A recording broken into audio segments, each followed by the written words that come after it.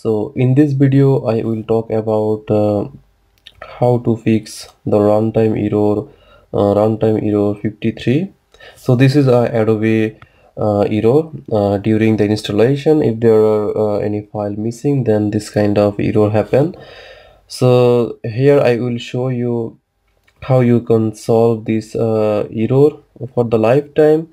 So it will happen it happened with the Word, Excel and PowerPoint application. So when you open this three application, there is a pop-up window with runtime 53.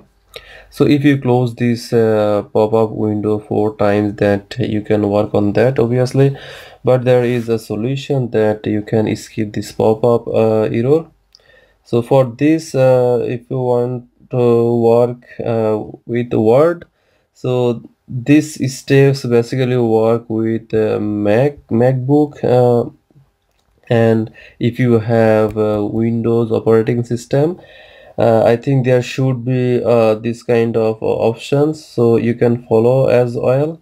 So you have to, first of all, you have to open the Word application. So in the top menu bar you will see there is a tool option.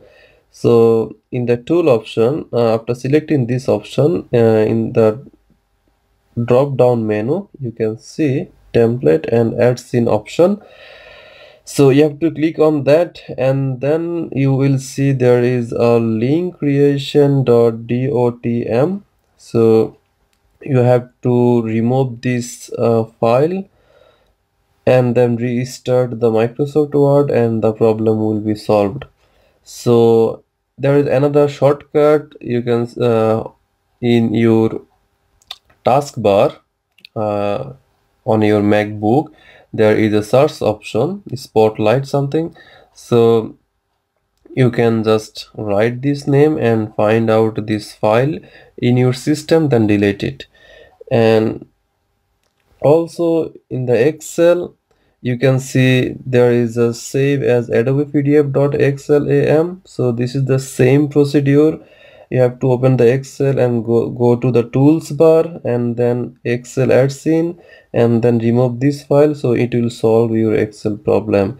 And you can also do this by go to in this directory user, then username, library, group containers, then user content. Instead of in the Word folder, you will see these two file.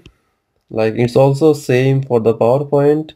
In the same directory you will see there are these files available in that folder. So sometimes if you do not see this kind of file in this directory, so you can follow these steps as well.